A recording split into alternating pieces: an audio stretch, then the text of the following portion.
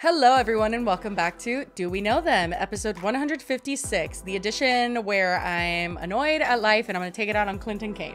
Hello, Lily. It's going to be a fun one today. You guys, I feel like Clinton Kane has just become like part of our like text conversations that we just constantly allude to him. His mouth in particular. Can we say that? I don't think we could say that, right? I don't know if we can say that. Imagine my delight when I see that Brooke has finally decided to, well, first of all, should we give a little backstory? Have you seen the Clinton Kane episode? If you haven't, you should definitely go watch. It's a treat. Yeah, I think we do have to give a backstory because if people don't know, they're going to be very lost. Yes, but yes. I will say this was a fun little FYP serve that I got to share with Lily in real time. So I was scrolling, doom scrolling, if you will, at 3 a.m. as I do. And I saw Brooke come up on my For You page with this entire series. Yeah, Schofield, we'll get into it. But I sent it to Lily and we got to experience it as they were being posted, like literally in real time. It was great. It would be like experiencing Reesa Teesa in real time, except like they're not as long and it was easier to follow. Guys, if you see me like fidgeting, it's because my microphone situation has been not good. And if you hear any static, it's because my microphone situation has not been good. But one of our girlies, by the way, we love when people watch and they're like adults and have significant others who have like amazing jobs. We love a girly with connections. Literally. So we got an email from this guy who's like, my fiance was watching and I saw Lily was wearing 2 headphones. Basically like, why is she doing that? Like, what the fuck are you guys doing? And I explained everything to him and they're sending us a bunch of free equipment. So we're so excited like really about good that. Audio And we will to specify. Yeah, we have been on the struggle bus. We bought everything ourselves. It's the cheaper version of everything. So like we're getting an upgrade, mamas. I feel like someone commented on, they're like, do I hear a clicking noise? Am I insane? I'm like, no. You should just gaslight them. Be like, yes, you are insane. I don't hear anything. Absolutely. It's not us. The amount of work we do on our audio, guys, just for it to sound pretty shitty is insane. I'll just say that. Well, and then when I see people doing their podcast and they're like screaming into the mic and like hitting it with their mouths, I'm like, why is, what? It's funny we're talking about Brooke because the cancel podcast always comes to mind when Tana and Brooke are talking and they're like going in and out of the mic and it sounds fine. Well, you know, they definitely, they pay audio people. Maybe they do. Maybe they have someone standing by. Yeah. But yeah, no, they have like producers and stuff. They're not filming across the country and like also have no idea what they're doing. Yeah. Anyway, back to what we were saying. Brooke Schofield, if you don't know, she is the co-host of the Canceled Podcast with Tana Mojo. Do we know them? I know Tana, but I've never met Brooke. Same. I think she is hilarious. And anytime we have covered her, which has been actually a decent amount because she's had quite the track record with men. Well, the thing is when she went viral for dating Matt Rife, I mean, I personally don't find him attractive, but a lot of people do. And, you know, that's a little bit different. Clinton Kane is pretty insane because, oh my God, the things people so here, I gave this backstory the last time too, but I'd heard rumblings, mostly from Jesse, about how Brooke Schofield's ex-boyfriend he is a pathological liar. And I knew that there was some weird stuff there and that he had lied about like something with his family and all this stuff, but I had never put a face to the name. And then I was scrolling my For You page one day and it's jarring. It's jarring, and if anyone says it's not, they're lying. But the thing is that I had also already seen him so many times pop up on my For You page, and I just didn't make the connection that that was the same person. And when I did, I was like, what is going on? What do you mean? And the last time I was like, I don't want to be mean, and I still don't want to be mean, and we don't like to comment on people's appearances much, but if he was a great, nice guy, would have been totally different. Pick a struggle, though. You know what I mean? It has to be said. If you want us to sit here and not acknowledge at all that Brooke Schofield is a gorgeous girl and he is not a gorgeous man, you know, it doesn't make sense. It doesn't make sense. Yeah. So he is talented. Yeah. I don't even know about that part. The more I find out about him, the less I think that, but no, I do, like, objectively, if you didn't know anything about him, you would say, oh wow, he's a good musician. Okay. And he does these really like deep songs about all of his feelings, and a lot of them happen to be inspired. As people do. Well, not quite like he does though, because his are inspired by his family members, 3 of them, that all died, quote unquote, within a year. That's very traumatic, you might think. Except they didn't. No, they're alive. Actually, I will say his dad actually did pass away, I believe, in 2020. But his mom and his brother, alive and kicking. So he has based his, like, basically his whole career off making these really emotional songs that he has said in many interviews how that's what his music is often about. It's either about, like, relationships, which seems he has a lot of them. We'll get to that. Then mostly, though, otherwise, it's like these really strong emotions he's felt because he's coping with the loss of his family members. Well, Brooke didn't even come out with it right out, and she was actually like, she gave him so much more grace than I ever would have. I know. It actually kind of annoyed me a little. I know. I was like, come on, girl. Just like, give us a little more. I think first came out that, like, she found out about all of his lies in, like, I want to say it was like November of like 2022, maybe. Yeah. And then several months later, she started finally like sharing little tidbits here and there. And ironically, actually, Tana always was trying to be like, you should do a Reesa Teesa series. Like when Reesa Teesa came out, that was what kind of got her to talk about it a little more. And Tana was like, I want a full 50-part series. Like, give it to us. And I was all on board for that. I was like, please, I want to know everything about it. And that was even before I did my own deep dive and found out so much more, like, contradictions, and, like, he's just a lying piece of shit. Well, I think that for context, if you didn't see our Clinton Kane episode, again, you have to see it, because there's a lot of we can't do the whole background. That you need to know. But what I will say, the closest he's ever gotten to addressing this is he kind of alluded to the fact that basically, like, my mom's dead to me, kind of thing. You know what I mean? No. Like, we're estranged. Isn't that the note he wrote on his Instagram? But it was basically that his biological mom and him were estranged, but, like, how dare anyone question any of the stuff he said? Because when he said his mom died, that was apparently a motherly figure that was not his biological mom, but he claimed that that's what it was. This was the woman that raised him,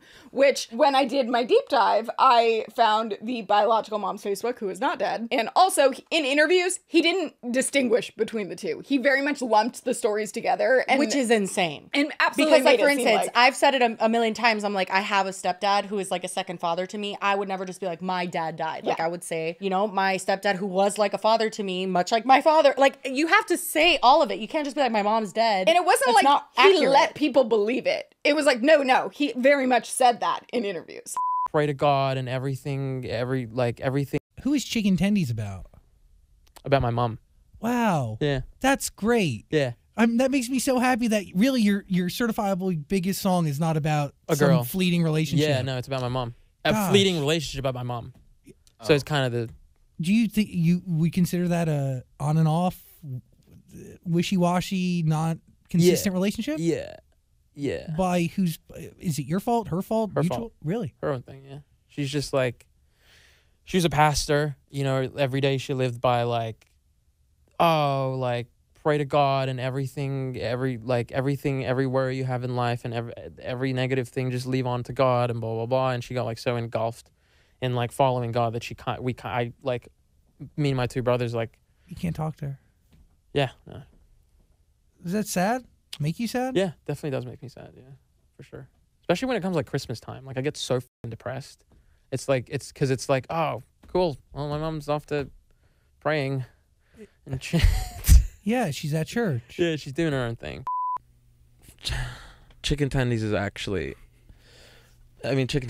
about losing my mom. And I had a talk with my publicist about explaining how to explain, because I wasn't ready to talk about it yet last year, about like losing my mom.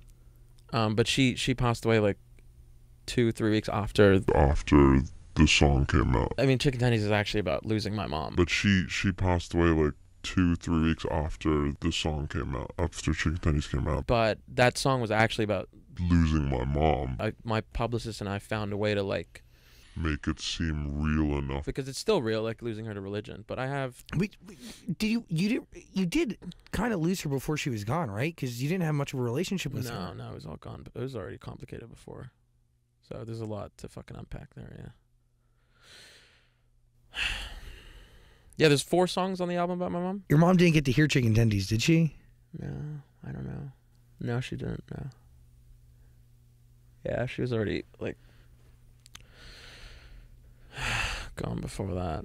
And he doesn't have an explanation for the brother, from what I'm aware. No, right? I don't think we've That ever was heard kinda anything thrown about in that. there. But one of my favorite things is also not even from the interviews, because a lot of people I know even, actually, a few housekeeping items to go over. One, I incorrectly said that they dated for years. But do you want to know the reason I thought that? Which, like, I take full blame. Shouldn't have trusted this source. Oh, God. You remember Matt Rife did the stand-up routine where he is referencing this? He says in it that they dated for years, and, like, she reacts to it. Like, no one ever clarified that. So I think I just heard that and assumed that that was it. Very similar thing. Lied about being ex-military, but also lied about his entire family being dead, and lied about him being Australian. He was faking an Australian accent, get this, for 4 years. So I was wrong. Sorry. Me. I think that was the only thing I really got wrong. Oh, and that they like lived together, but like technically they did, as she explains, because it was during COVID and they like quarantined together. They didn't like have a house together or something, but yeah, but they definitely dated. That part's true, and for not a month. Yeah, like it was. it wasn't like a long relationship. Yeah. So then the only other thing that I did get some shit over is during my deep dive when I had found all of his biological family's Facebooks and found out that they were very much alive. I had referenced this one post that I found on his old Facebook from like 2017, which everyone was like, he was a child, how dare you, blah, blah. I would like to clarify, he was like months away from turning 18, which like, yes, he was a minor, but like by the time you're 18, that's not that long. I mean, he was like 23 or something. Like it wasn't that long ago. And in it, he refers to his mom as his best friend, how she sacrificed so much for him and his brothers and all this stuff. Could it have been performative? Absolutely. I'm not saying they had a great relationship, but it was just like, it didn't line up with all the stuff that he was saying where it's like, we've been estranged and we never talked. That's not necessarily fair to say that like you shouldn't have brought that up, because it's extremely relevant when, number one, at least one person that we know is not dead, he has no explanation for that. But then the other person is definitely alive, and his explanation is like, well, I wasn't talking about her. Lily bringing up that they're best friends and he's absolutely talking about his biological mom. Yeah.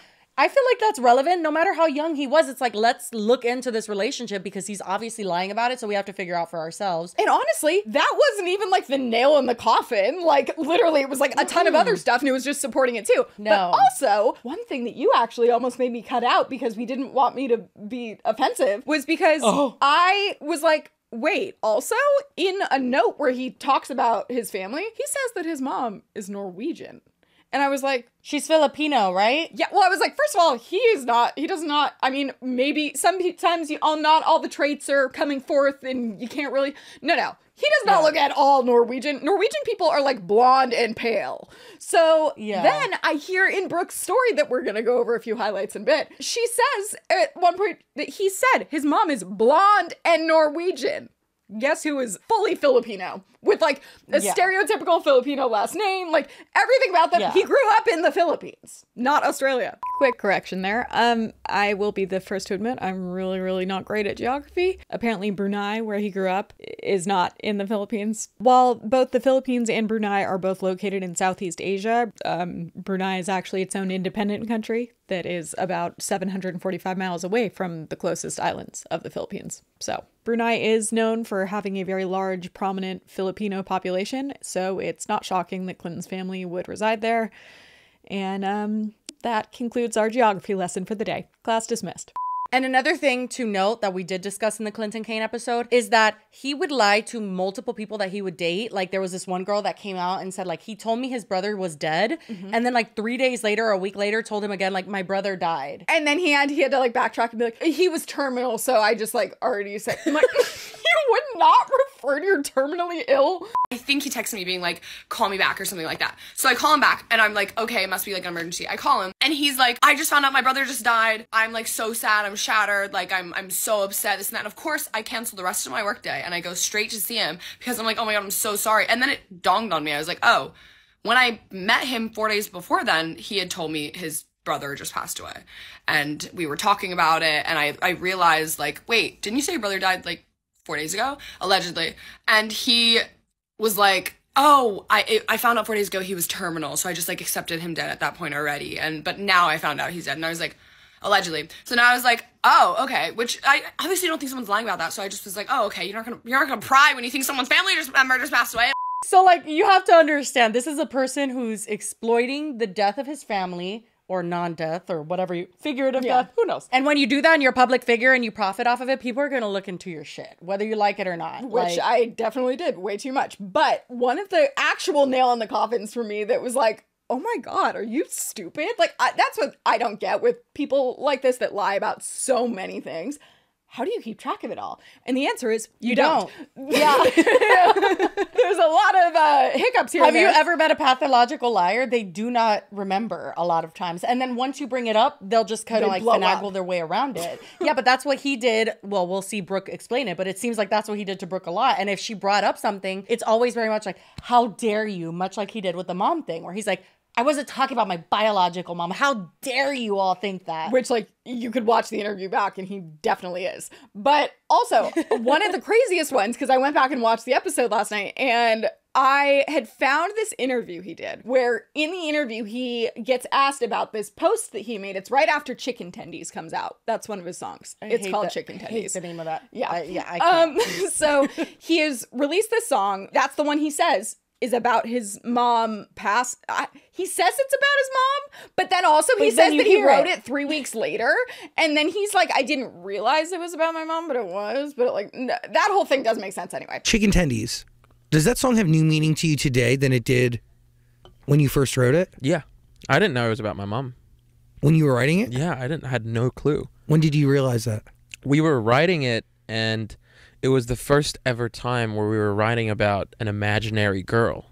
We didn't know. I was writing with Steve, and we didn't, like, we were writing it, like, because it all just came very naturally, and it was very organic, and we were just writing, and everything just came, like, whatever, and then we had the idea, and I was like, who the fuck are we writing about right now? 2 weeks later, when I got the bounce, I was sitting in my bathtub, you know what I mean? Got my candles, got my book, you know what I mean? Got my little ducky on the fucking floating in the water. And then I had a speaker and I played Chicken Tendies and I started crying out of nowhere. It was like all just like very random. And I was like, why the fuck?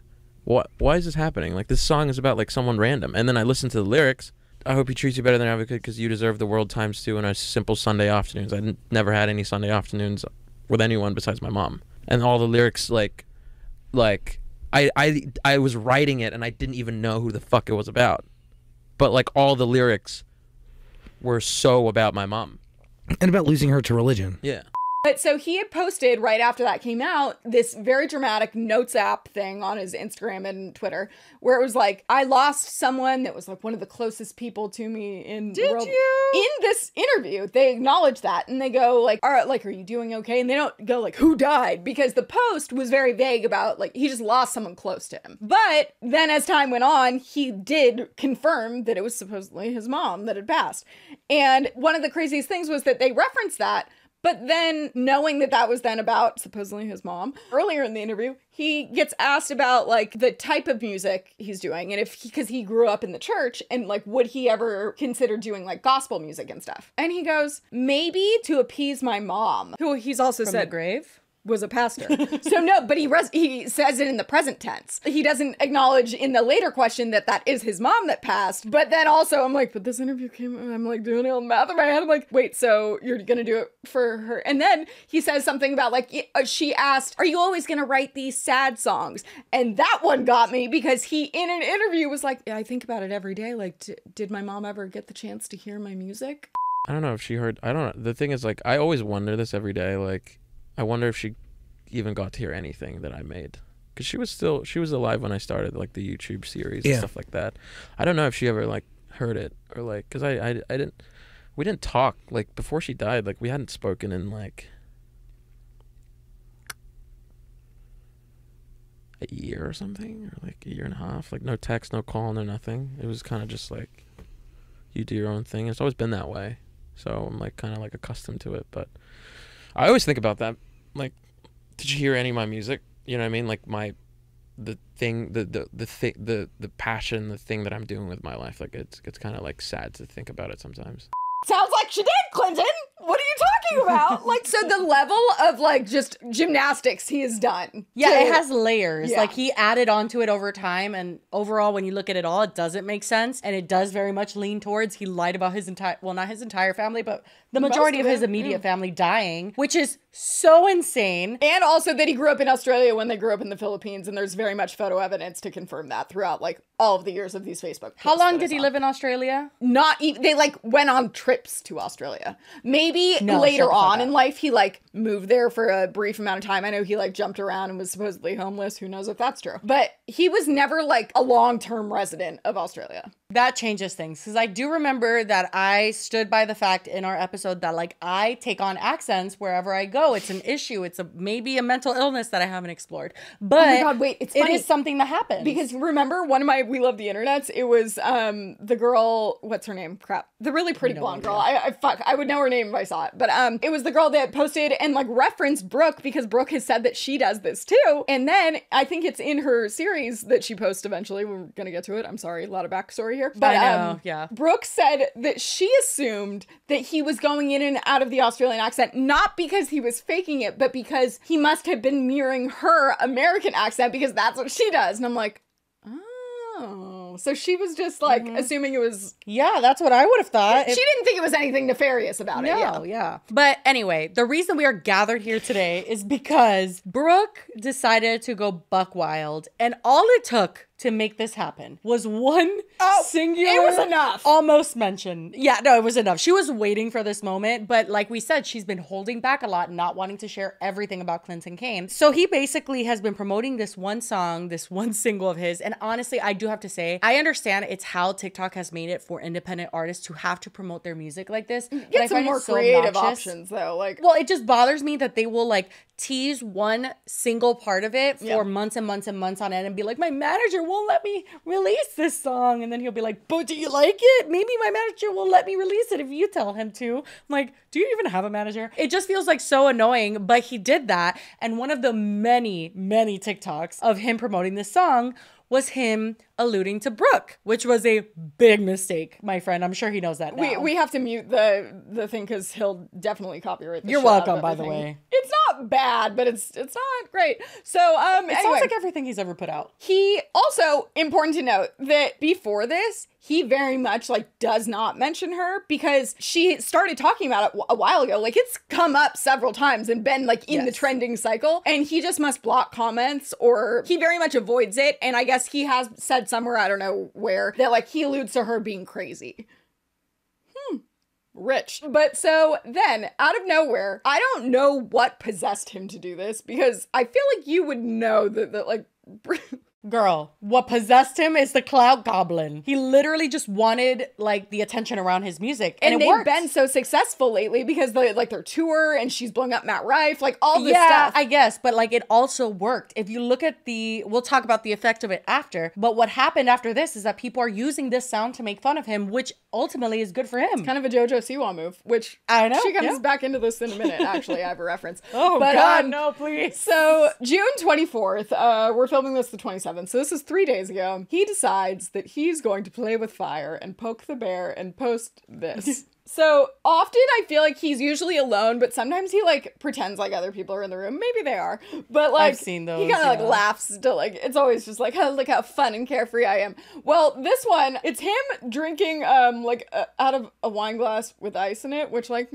maybe sangria or something. Definitely done that before. I don't know. I can't even. But can't knock him. That's the least of my concerns. It's him casually just drinking in a kitchen where it says, when you've been over the relationship for 2 years, but she won't stop yapping, sir.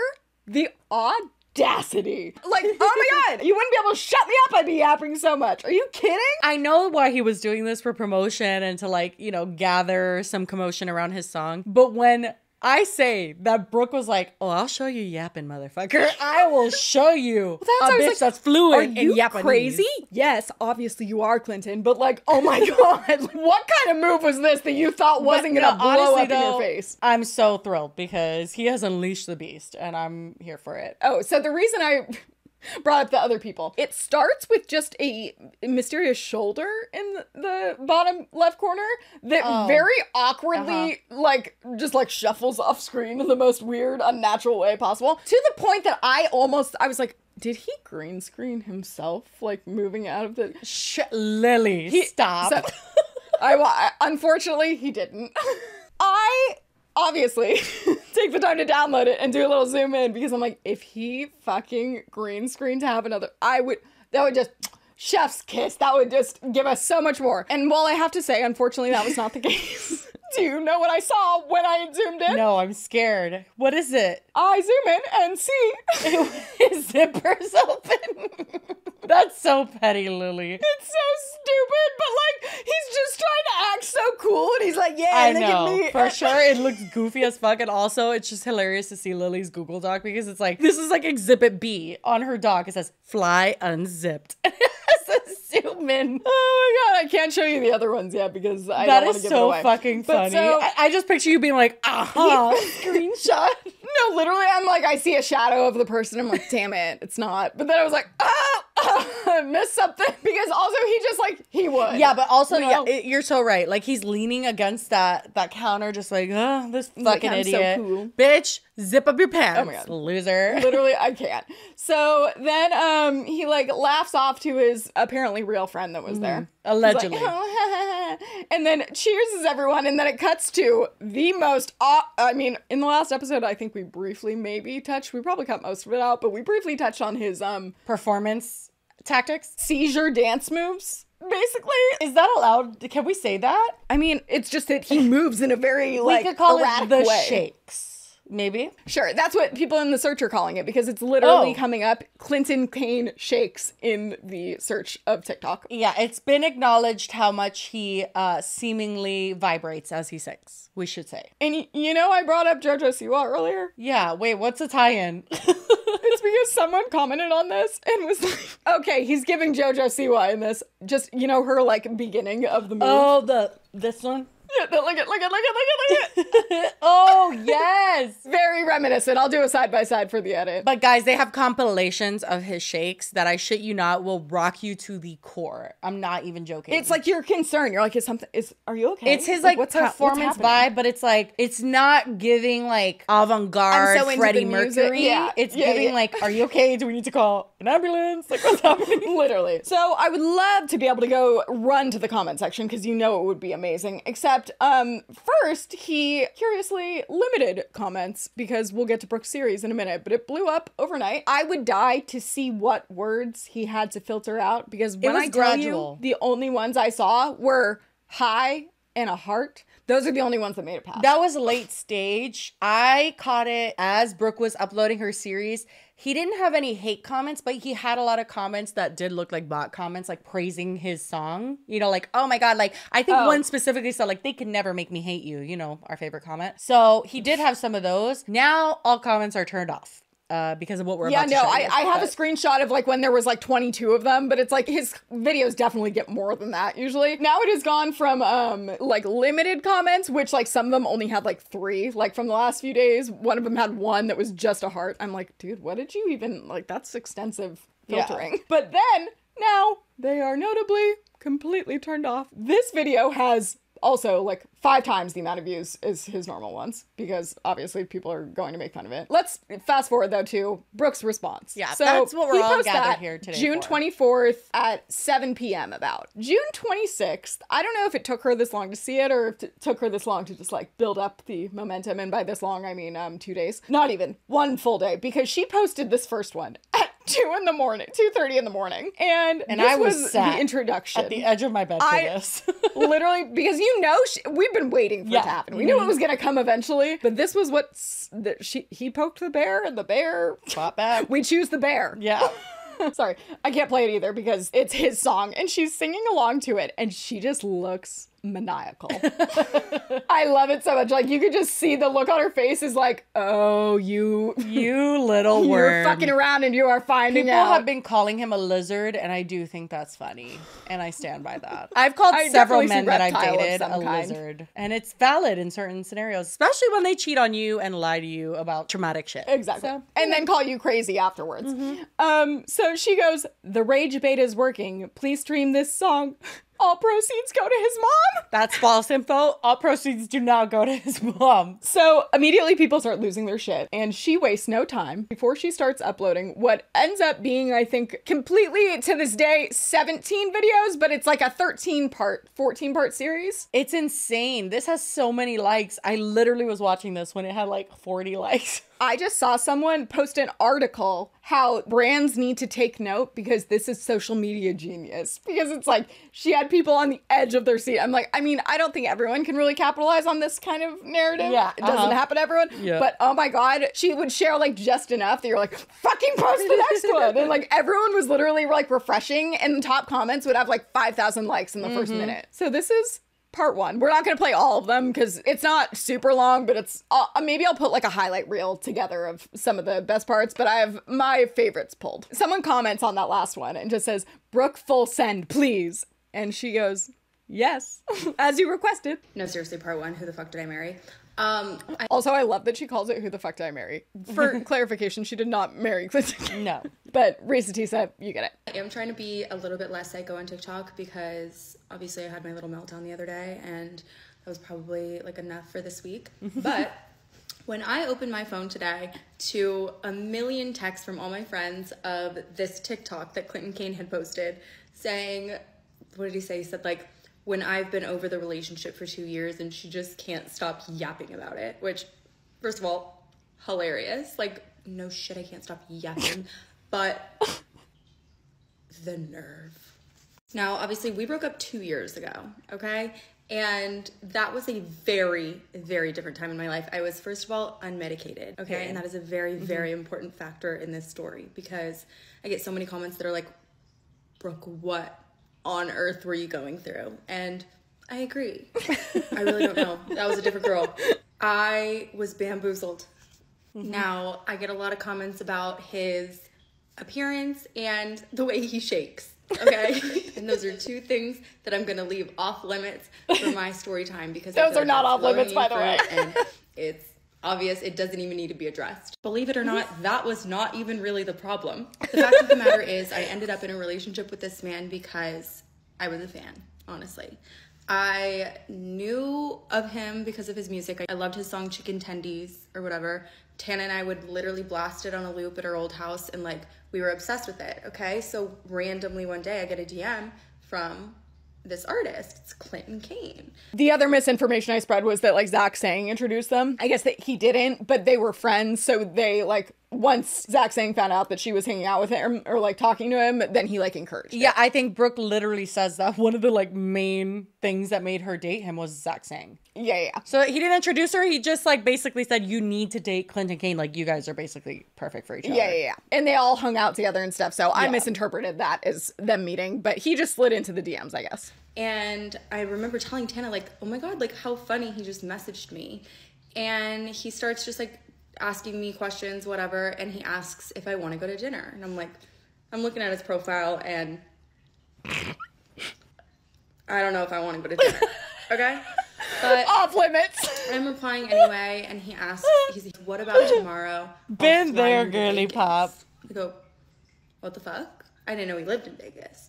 So I say no, and that's the end of that. She's so So real. that's like how she cuts it up. It's literally just like she gives a little bit and then just leaves you be like, well, what happened next? Let's do the next one just to show like how they like progress into a relationship, but then we'll skip ahead. Yeah. Okay, part two, who the fuck did I marry? Like I said, he lived in Vegas, so I obviously was not going to go to dinner with him because he's a stranger, okay? But he persisted, all right? Of course, of the next few months, he would slide up on all my stories, message me constantly. Some would call him obsessed, honestly.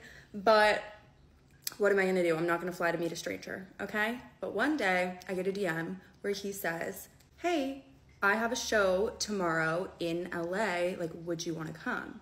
And again, I loved his music. So I was like, absolutely. I will definitely come, because it's like, that's so much less pressure. I don't want to go to dinner with this man. Like I said, I saw his profile, but I want to see the show. So I asked BB to come with me and we get ready to go. Okay. Remember so specifically the outfit that I wore, because again, this guy has been messaging me so much online that I'm like, I know he like loves me. So I wore the ugliest outfit you could find. Like, BB knows, I said it to her, I was like, I just want like to look as unattractive. The way I thought she was gonna say, like, I wanted to look really hot. No, And that. then she was just like, no, I wanted to look so unattractive because I did not want this to be a thing. Oh my God. Like, to him as possible, because I just don't want that to be the vibe. All right. She and I go to dinner and we go to the show. It's amazing. Okay. He was amazing. I don't know what's happened since then, but he was slaying at the time. After the show, we go upstairs. I think he was at like El Rey Theater or something. And everybody's like mingling. A few of my friends were there. I remember Brooke and Kouvr were there. Markel was there. Our other topic for the One of day. my best friends, Justin Horowitz, was there. Like, I was like mingling with friends, and he like came over to me and started talking to me, whatever. And we like hit it off. And I'm going to tell you guys something that you might not believe, but he looked really good, honestly. He was way taller than I thought, and he had a really cool outfit on, and I was like, you know what? He's not as bad as I thought he was, okay? So we end the night, I go home, nothing happens, and he texts me after the show, and he's like, would you want to come back tomorrow? And I had an amazing time. I like loved the show, so I was like, you know what? I'll go back. Amari also loved his music, so I texted Amari, and I was like, would you want to come? Would you want to come with me to see Clinton Kane tomorrow? And whatever. I bring Amari the next day, okay? Same show. We do the same thing after, and then Amari and I go back on his bus, okay?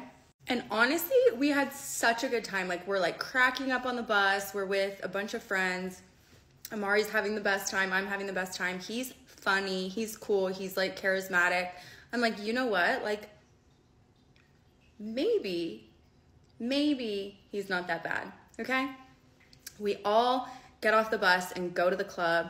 We all get super drunk, and me and him end up like making out. We're like very much together at the club, and that was the start of something very horrible. I don't know if it's in your like highlights where you put, but she mentions once that they like made out on the beach, and she was like, she described it as traumatic. It really fucking made me laugh, because honestly, I've been there.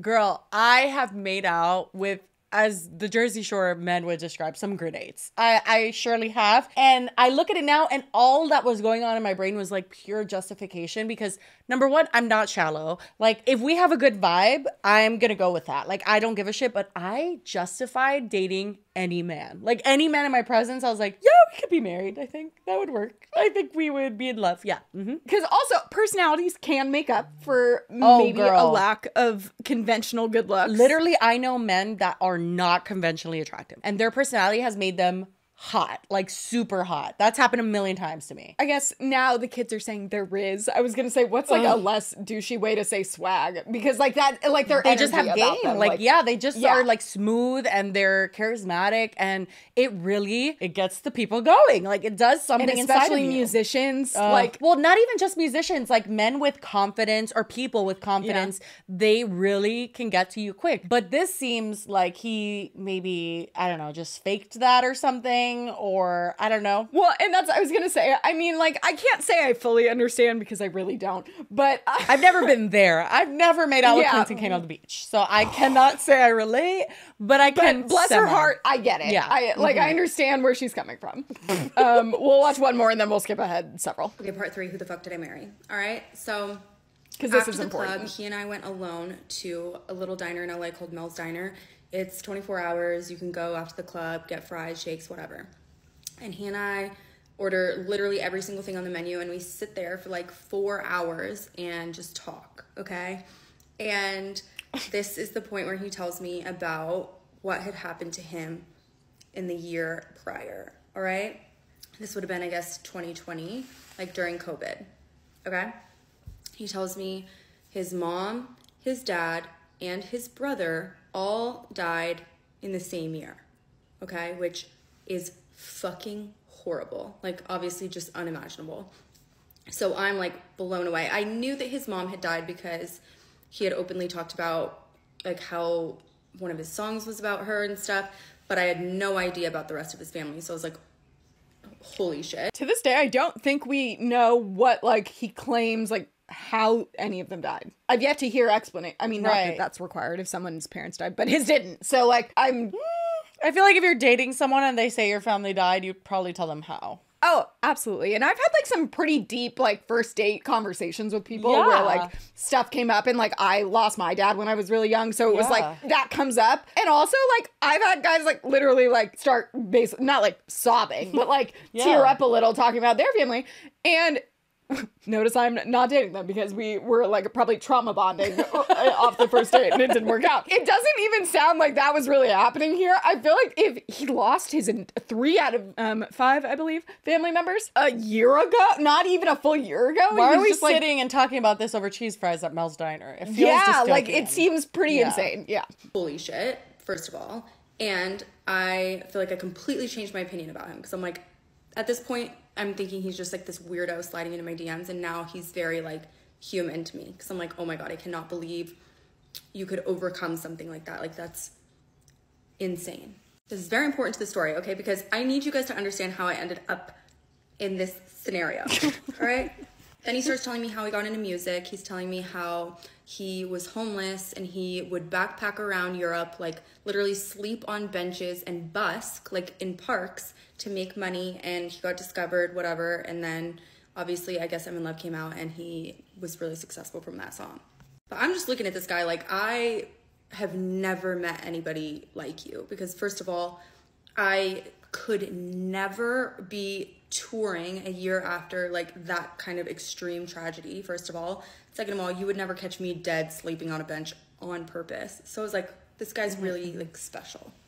He's really special. One more, okay, sorry. Part 4, Who the Fuck Did I Marry? Okay, so we had this whole night at this diner. We talked forever, and I got to know a lot about him, okay? He told me all about how he had grown up in Australia, in Perth, Australia. He talked about how he grew up like super wealthy in like an 8-bedroom house on the beach in Australia. His mom was a pastor. He said she was a pastor at Hillsong United, which is like one of the biggest churches, I guess, in Australia. And everywhere. No, girl. Yeah, I was about to say, that's like literally one of the biggest churches here. I loved because I was like technically pre-med when I was in college also. I didn't graduate, but it doesn't matter. So I was like, oh my God, we have that in common. Like, this is like a really well-rounded, like amazing guy. Okay? Also, by everything I've looked into and heard, I think that some of that might be true. Like, I think that he did like backpack around Europe and like, maybe, I don't know if he was like homeless, but I think like that kind of stuff, yes. This 8-bedroom house on the beach in Australia? Never happened. No. And he didn't grow up in Australia. We know that for sure. Like I said, he doesn't live in LA. So the next night he calls me and he's like, listen, I have a date planned for us. I'm picking you up at 8, whatever. And he does. Okay, we go on this date. It's like a beautiful restaurant, whatever. We have the best time. We talk forever. We go to the beach, yada, yada. I go home. And the next day, he calls me and he says, I am so sorry and I'm so afraid to tell you, but I just got on set for my music video and I tested positive for COVID. Obviously, I had just like had this whole extravagant date with him the night before. I would 100% have COVID. We were like making out on the beach the whole night, which is like traumatizing but true. Okay, so I'm like, this man gave me COVID. And he's like, there's nothing I can do. I'm so sorry. But like, obviously we both have it. So I'm quarantining at the one hotel if you want to come and stay with me. So I was like, I mean, like, fuck, like I have COVID now. I have 2 roommates. Like, guess I gotta go. I don't know. Again, I'm medicated. I show up to the hotel, okay? And I move in with the man. So we'll stop there in terms of the like progression of their relationship, but she basically goes into like from that day on, they were together every day, which I think for the foreseeable future. A lot of people can relate to, especially around the COVID, like in 2020. I was gonna say, how crazy is it? Like the Reesa Teesa, her whole story was very much like it wouldn't have happened if COVID didn't happen. Really, I don't remember that together aspect. Super soon because of COVID. Dude, I feel like COVID fucked so many people over. I mean, literally, but then also just like forcing people to quarantine together that had no business quarantining together, and then they ended up together and it was disastrous. It got people to kind of let their guard down and be like, well, I guess, like, because you'd rather not be alone. And also, I have to ask, she doesn't clarify. I'm like, Brooke, did you get tested? Did you actually have COVID? Did he make that up? Oh, good point. He might have, honestly, because he seems like the type. But what I will say is a lot of people figured around that time, if one person had COVID and you were exposed to it, they thought that you would get it. That's not always true. I've literally experienced people who live in the same house and they get COVID and the other people who live in the house don't get it. So it depends. That's why I have to ask if he actually had it. Because if she didn't get tested and just assumed, she doesn't describe that they were like very sick together. I was gonna say, because it doesn't sound like they were particularly symptomatic. So I'm like, oh my God, did he just do that to like get you locked into a quarantine with him? Girl, I would have, I would definitely like look it wouldn't put it past doubt. him. Fast forward, they were together all the time, and I guess he used to like love going on trips, and they went to Joshua Tree, and that's where they had like their first blowout fight, and it was simply because she was on her phone while they were eating dinner, which it's like, yeah, I know some people are like, don't be on your phone while you're eating dinner, but when you've been with the man for like the last however many, I mean, she literally had been with him for days at that point, but like they had spent all their time together. I understand if someone's like ignoring you and not paying attention to what you're saying, like you're talking to them and they literally refuse to acknowledge you because they're on their phone. But if someone's checking their phone after being with you for every waking hour, maybe just let them check it. Like, it's fine. Well, and then not only to get mad about it, but like then have the reason be that his mom used to ignore him and like, how dare she do this because it's triggering for him. And it's like, if that's, I don't know if we need to do you maybe need to work through that. Yeah. Like, I don't know. It was a little much. So she said that that was their first blowout fight, but it happened a lot. We have a recording of one later and it's pretty top notch. Fast forward, they were dating. She found out he lied about his age, and that's the only thing he ever really like came forward, and only after she brought it up, which I think it's nuts. She found out because they got pulled over and he gives the officer the ID and the officer recites his birthday back to him and she's like, that's not correct. She said it made him like 4 years younger than he was supposed to be, and she thought he was like 1 year younger. And somehow she overlooked it, but she points out, because his excuse was that it was a fake ID. Not only does she point out, who has a fake ID to make them look 4 years younger? Like, that's, what the fuck? Like, that's not a thing. But then also, you can't give a fake ID to a cop. Like, there's so many problems. And also, he wasn't driving his car. So there's a lot of red flags up front, but she she had thought it was his car, but then he said it's not my car. Like, when he read the registration back, it was someone else's car. Yeah. So just like interesting, weird stuff. Nothing like realizing that he had faked his parents' and brother's death, but that comes later. So the craziest part is that the reason they end up breaking up is not because of all of his lies and bullshit and like getting in weird fights. It's because she finds out that he had been like aggressively cheating on her despite spending like all of their time together. So we're fast forwarding to part 13. There's only 15 total. Only. All right, part 13. Lucky for him, I want to go to bed soon. But I will spare you guys the details of how I found out that I was getting cheated on, okay? But boy, was I. Yeah, I was like, no, tell us all the Y'all details. have seen it. Like, was I wrong to think I didn't really have to worry about that? It's truly amazing what he was able to accomplish. But he was, in fact, cheating on me with so many people. Like, literally, and like I said, we spent every single second together, so if I like matched up the timelines, it would be like we were like laying in bed watching Bridgerton and he'd be like sending a dick pic to somebody else. So that was something. And that is ultimately why we did break up. But what's interesting about that is we broke up because I accused him of cheating and he couldn't believe I would ever have the nerve. He was fully cheating on me. Like, but can you believe that? Like, he broke up with me. Like, how embarrassing is that? I shouldn't even tell you that. But you guys know that story. I was a wreck. Did not handle that well. I was not doing well. It was a really, really rough time.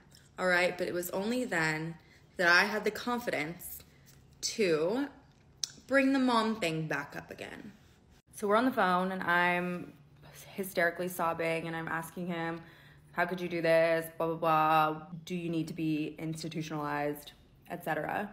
And I ask him, Also, why did you fake the death of your family? And of course, he denies it. And I then tell him, I've been talking to your mother. I had not been talking to his mother, but... Can I just tell you that I heard that and literally like, you had? And I even stopped to text Jessie and be like, oh my God. I didn't even hear her follow up until I rewatched this today. I literally never saw this. I guess I somehow missed it in my, watching it at 3 a.m. I never saw this one. Oh my God. I literally, when I was like, she talked to her? Oh my God. What? She never did. But I missed that follow up until today. And great move though. That got him. He finally admitted that he did, in fact, fake the death of his mom and his brother. His dad is dead.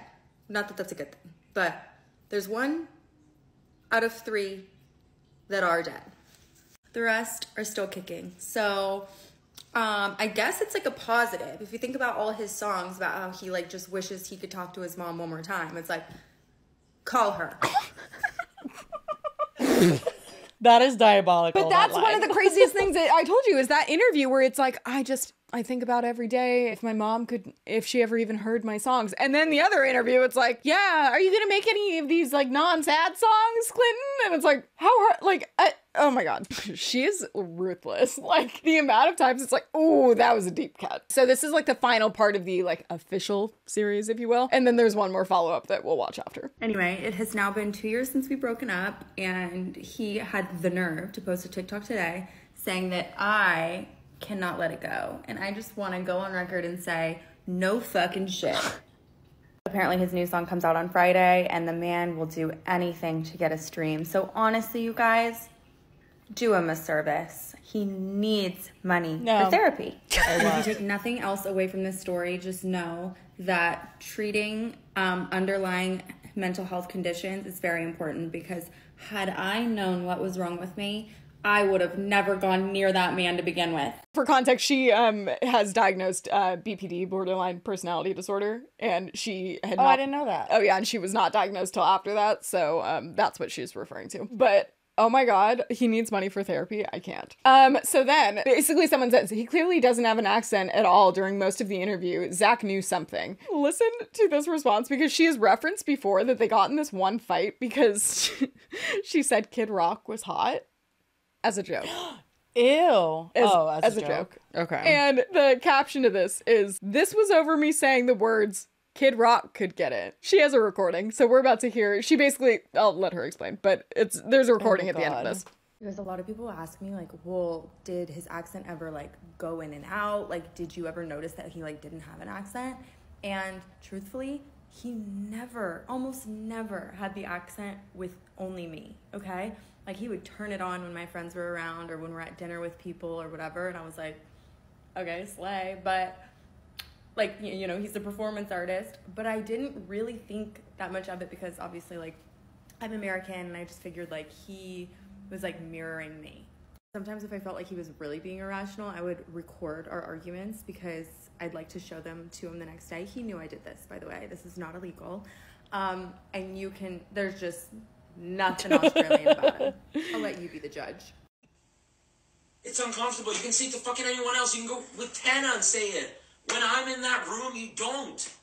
Because I'm saying it right now, I'm uncomfortable. You want to keep saying things I'm uncomfortable about? Keep going. I'm just going to be, like, weirded out. I'm going to be like, oh, wow, that's crazy. Something I brought up to my girlfriend that I said was uncomfortable. She doesn't acknowledge it, nor respect that I am uncomfortable about it.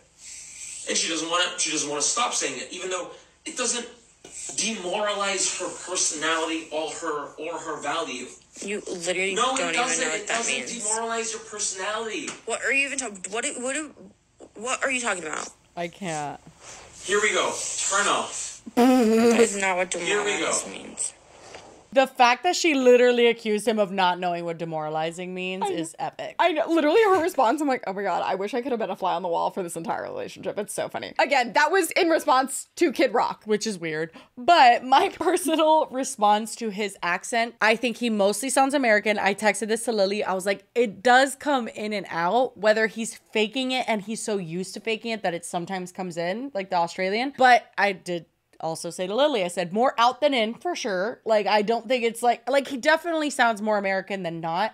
But he does do weird, like, twangs here and there. Well, and I think it's funny, though, when you notice the ones he does have the twangs on, it's very stereotypical. Like, it's a lot of vowels. It's a lot of things that it's like, it would be easier for someone to mimic if they weren't Australian. I heard him do one the other day in something where he literally says, oi. Well, if he's lying, he genuinely has been trying to keep up this lie for years. I would assume that would eventually become part of your Yeah, I mean, like, it's, I mean, because he's doing it to the public, too. So it's not like he can just, like, decide That's not to one day. yeah, He exactly. has to. Since then, she's posted just a few shady, like, her singing along to lyrics and stuff. It has blown up. Like, literally, there's brands commenting on all of them. Also, one of the things she mentions is, and we touch on in our original episode, is the reason she found out that he was lying about so much of the stuff was because after he did a Zach Sang interview, there were comments that started popping up of people being like, I went to high school with him. He is not from Australia. That's what like made her aware. Exactly. Yeah. And like people were commenting on her TikToks and stuff, but she said that she wakes up one day in bed next to him and he's like losing it, telling his manager like he needs to get the Zach Sang interview taken down, which is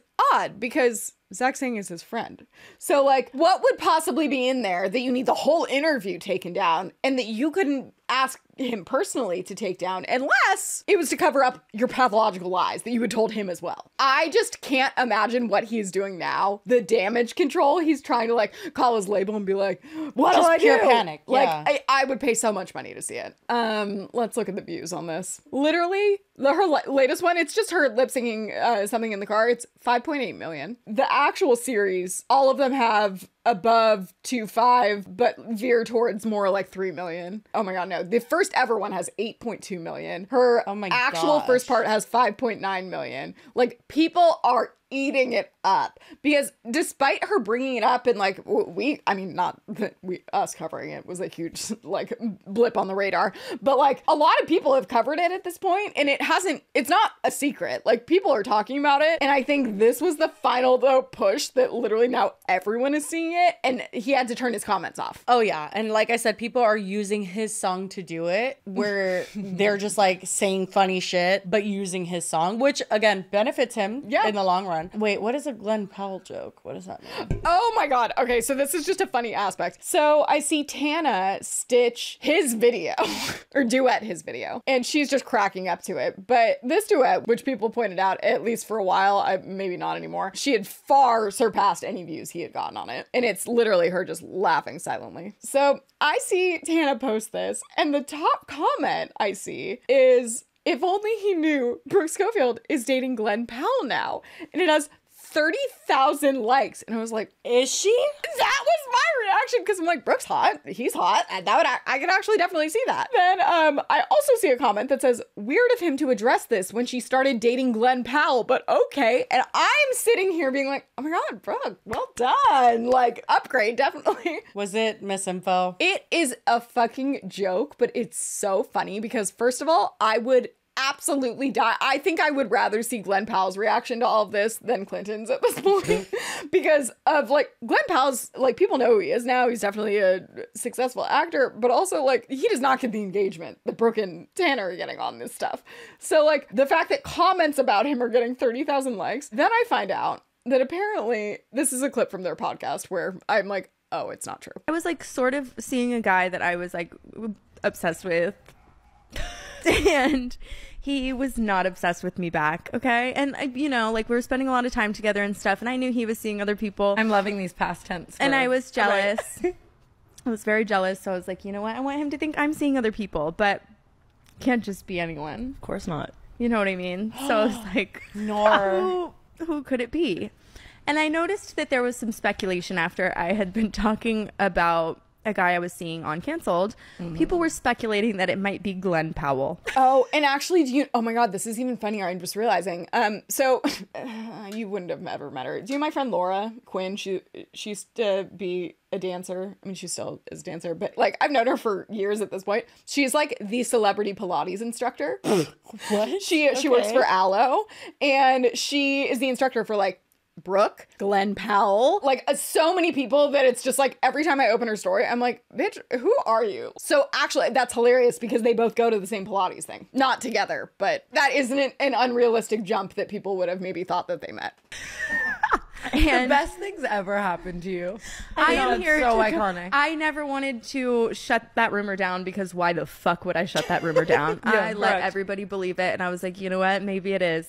Okay. Glenn Powell. I'm like, keep scrolling. Seriously, it seemed like almost believable because obviously the Aloe connection. He's at Aloe every day. We have like so many of the same mutual friends. So it's like it makes sense that I could have possibly met and had some sort of relationship with Glenn Powell. However, I've literally never met him in my entire life. And so one day I have the idea. I'm like, what if I just went ahead and changed Paige's number in my phone to Glenn Powell, and I gave her the reins, let her call me at her own leisure.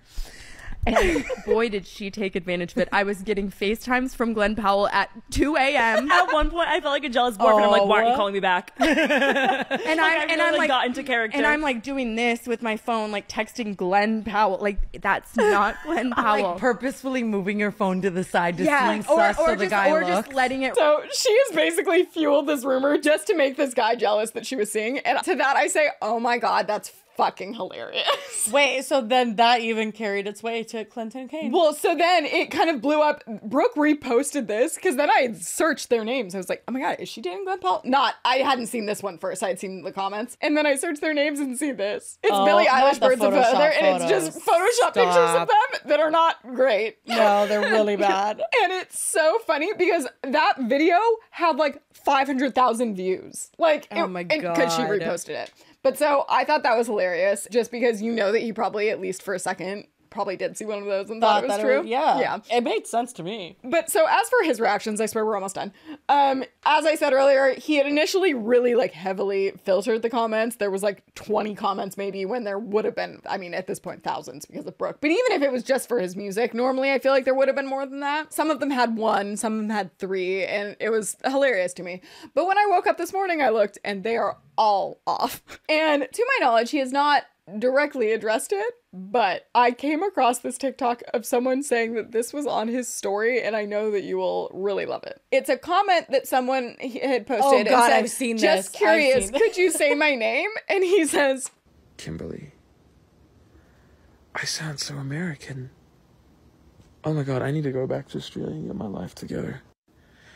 Kimberly. That is so, and I mean so giving Hilaria Baldwin that it's not even funny. oh my God. It's like, how do you say? How do you say in English? Or like a cucumber? I have seen 2 things after this whole Clinton Kane thing. One was someone that went to his concerts, and I have all of these favorited. So, well, we actually can't put the concert one in. We'll like put it on screen, but we can't show the music because it's him at concert. But basically, this person said that it was the worst concert they'd ever gone to, that literally the entire time he was talking about how much he hated being there and how much he hated the city and how much he just thought it was like bullshit and he was never coming back. And the girl said so many people left because, I mean, you're like just dogging the fucking city you're in. And it was just like, you see kind of his attitude in the video, but you don't see him say that. So, you know, that could be false. I don't know. But I saw that. And then I also saw, not Zach saying, is it Dave? The guy that's like, does the show with him? What is his name? Yeah, do you know? I don't know, but I know who you're talking about, yeah. Yeah, and he had specifically told Clinton Kane that his accent was getting, like he sounded American. And then Clinton Kane said, damn it, I need to work on that. I don't want to sound like you guys, is what he said. Keep going. Sorry to interrupt you, mate. Love ya. That was the strongest your accent's been since you've been in here. Yeah. It sounded pretty American until you just said sorry. Really? Mate. Yeah. Damn it. Gotta fix that. I have to go back to Australia and hibernate over there. Yeah, you don't want to sound like us. I don't. No, it's the last thing I want. I agree. Oh. It's atrocious. No, I actually do love American accents. So that's basically like, there's been a lot of people coming out, and he reposted it, by the way, that Dave guy. And he said, I don't remember saying this, but it's very awkward. Oh my God. Well, so one more promo thing. He posts another promotional TikTok about this song because he's posted fucking 50. And it is a video he's taken of his computer screen, which notably is so dirty. And I'm like, it would be. You could have given a wipe down, a little wipe Literally, down. I'm looking at my laptop screen right now. it's not the cleanest. But if I was to film it for a video to promote my song, I would give it a little wipe down first. This is so on brand for him. I'm like, you would have just a dirty computer screen. But notably, on screen it says, directed and edited by my ex-girlfriend. Obviously, this is not Brooke, but I feel like he was trying to do that because that's like how he was building momentum for the song. But lastly, another girl has come out. Oh, I saw that. Yeah. And I thought it was weird because I was like, girl, how are you just finding out about this? Like there's been waves that I feel like you would have definitely like gotten this served on your For You page.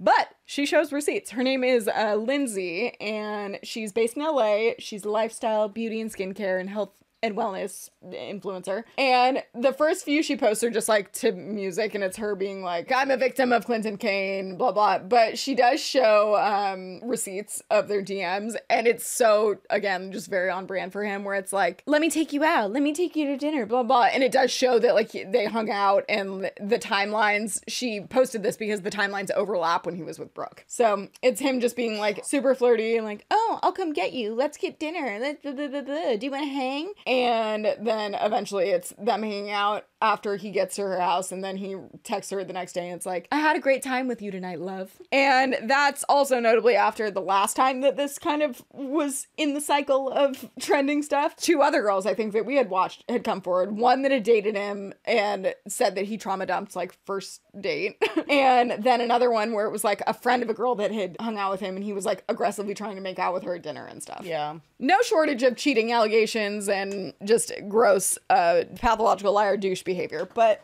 that's pretty much where we're at now. Always fun to visit our good friend Clinton Kane. Well. Hi, girlies. It appears that Clinton wasn't ready for his whole story to go up in flames without a fight, at least. It's definitely still in flames. It's on fire, burning very badly. But anyway, he has indeed released a statement. Naturally, it was not on his TikTok or any of his social media, because he chose to release it through his reps, aka definitely a PR team that concocted what I'm about to read you, because I don't think he wrote it. And where did he release this statement? Rolling Stone. Of course. Yeah. In the statement, he addresses, if you want to call it that, a few of the lies that Brooke has revealed. And by a few, I mean a couple, because he only addresses two. First off, in regards to his accent and being from Australia, Kane's rep says that he lived in Australia, quote, for a time as a child, and, quote, considers Australia to be home. It also says that he, quote, has never been disingenuous about this. Okay, so maybe he doesn't address the accent, but while we're on the topic, I did find him answering a question about his accent in an interview back in 2021, and I found his answer,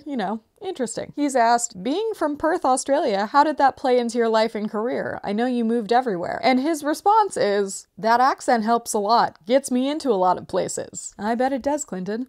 Anyway, back to the statement. The rep goes on to say that the quote-unquote mother he referred to in the interview was saying was actually, quote, a very special mother-like figure in his teenage years who sadly passed. Not his biological mother, as was assumed. As was assumed? Something tells me that Clinton has not gone back and watched both of his Zach Sang interviews like I have, because assumed is crazy, considering what he says. I think I already played the clips at this point. Assumed is crazy. The statement goes on to say that Clinton regrets the way this devastating news was communicated at the time. Oh, interesting.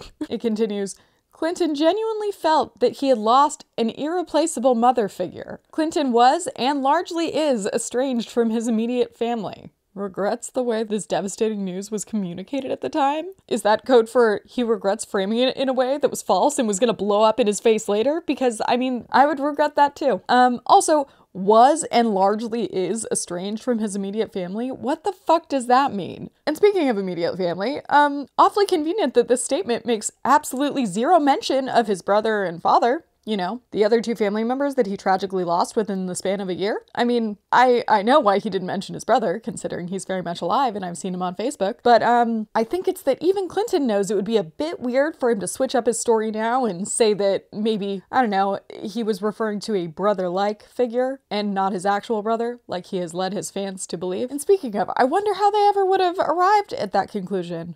Could it be that he referred to the passing of his family members by saying, and I quote, I lost 3 people from my family in the span of a year? That's right here in his own handwriting. So, that's a choice. So, best not to mention them at all, I guess. It appears that Clinton's team also provided what I assume is probably the same statement to People. It says, Kane and Schofield had a brief 3-month relationship over 2 years ago, and that her recent comments regarding Kane are untrue. Which ones? All of them? I'm pretty sure none of them are untrue, but okay. And what would possess Brooke to apparently put out these lies about him? Well, according to his rep, the public rehashing of these details is only an attempt to bring attention and focus on Brooke's podcast at the expense of tearing down another former boyfriend, a tactic she's become known for. Another former boyfriend? Does he really think he's doing something here? He's like, she also exposed Matt Rife for cheating on her with like 5 other girls at once. Interesting choice here. Probably because he relates to him because he was also cheating on her with multiple girls. But anyway, in response to that, a rep for Brooke told People her response was, and I quote, ha ha ha ha ha. She posted that on her Instagram story and added that it seemed like it was the only appropriate response. And I think we can all agree with that. Lucky for us, she posted a couple TikToks as well to give a full response to Clinton's statement. All right, guys, I don't know how much more I want to talk about it. I mean, your videos are cracking me up, but I don't want to venture into like tacky territory. However, we do of course have to address the statement that Clinton put out because it is so funny. I would like to take it piece by piece, okay? Starting with Clinton Kane and Brooke Schofield had a brief 3-month relationship over 2 years ago. To which I reply, why on earth would I want people to think I dated you longer than I did? Next we have Brooke's recent comments regarding Clinton are untrue. No, they're fucking not. Right, this part is like one of my favorite elements of the story, which is like the random side quest he decided to go on when people started finding things out, where he made up an imaginary new woman who was a mother figure to him who was actually the one who had died, okay? The rep says that the mother he referred to in the interview with Sang was actually a very special mother-like figure in his teenage years who sadly passed. Not his biological mother, as was assumed. Which, what do you mean was assumed? Like, girl. Clinton genuinely felt like he had lost an irreplaceable mother figure, okay? This might hold up for the Zach Sang interview, but I was his girlfriend, okay? I was getting stories from like the time he was born to the present, okay? With names, all right? Which is how I looked his little mom up to begin with, okay? There was one mom, all right? It's the same mom I heard about every single day, and that is the one he killed off, and that is the one who is chilling in Brunei. And this is not even the most concerning part of the statement, okay? She also adds a little more to her response to the whole she was doing this for attention for the podcast. And she also provides us with some receipts to show that she has actually declined to comment or say anything about this multiple times and has even ghosted Rolling Stone before. You know Rolling Stone, the one he gave his statement to? Ironic. Now, I want to talk about the part of the statement that really got my little feet kicking, okay? It reads, the public rehashing of these details is only an attempt to bring attention and focus on Brooke's podcast at the expense of tearing down another former boyfriend, a tactic that she has become known for. But if they had done any research at all, they would know that the canceled podcast listeners have known this lore all along, okay? I brought this to my TikTok audience for one reason and one reason only, okay? It is because that man called me a yapper. I mean this in the most humble way possible, truly. Like I really, truly do. Canceled amasses more listeners in one singular week than Clinton Kane has in an entire year. I'm sorry. This article was published in Rolling Stone. Okay? Rolling Stone, who actually reached out to me in 2023, all right? Several times. We were already publishing a story on Clinton, okay? It was already a thing. People knew about it, okay? Ultimately, I decided I wanted no involvement. As you can see here, I feared for his mental health, okay? I didn't want anything to do with that because I couldn't do it in good conscience. They even offered to let me do it anonymously and I ghosted them, okay? So please, Clinton's publicist, if you exist and if you are listening, please, please help that man. I have nothing to gain. I'm embarrassing myself. And lastly, in a now deleted TikTok that I desperately wish was all still up, but I do have a part of, she reveals a fun little story about how one time apparently Clinton's mom showed up at one of his shows. And based on this story, I'm guessing it was unannounced. His mom showed up to one of his shows. And he created this extreme, extravagant story about how he had a therapist who became so involved in his life that she started to act as though like she was his mother. And it creeped him out, and he had to break up with his therapist or whatever it was. And that's the story that he told. So he pretended that his literal mother was a psychotic, deranged therapist that was boasting around saying that she was his mother.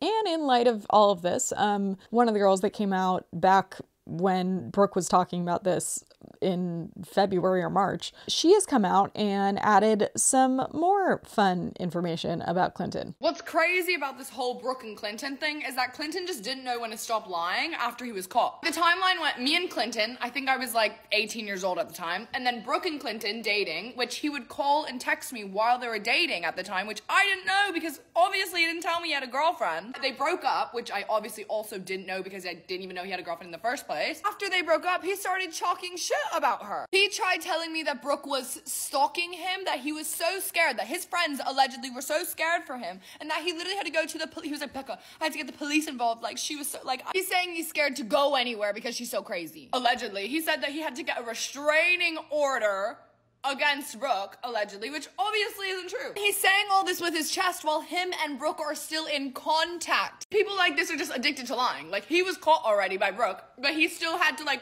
tell me, who didn't even know Brooke at the time, that it was a lie. At that point, people that are saying those lies believe it themselves. They've told these lies over and over so much that they believe it in their own head. Allegedly.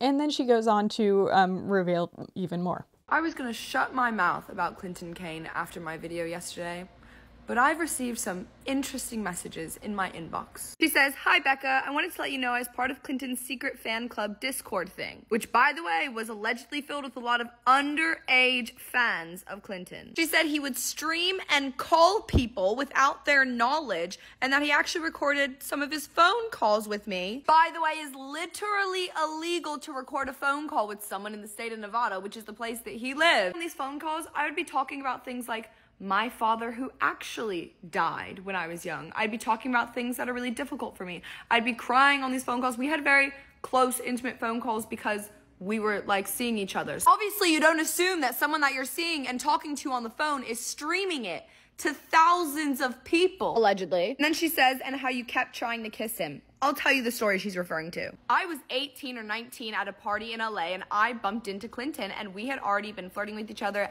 and been seeing each other before at this point, allegedly. And allegedly, he was flirting with me at this party, and allegedly was talking about me because he kept pointing at me, and we kept locking eyes across the room and all these things, right? And we had been texting during this time. As I'm leaving, I go to give him a kiss goodbye, and he goes, sorry, I can't. I'm like here with a girl.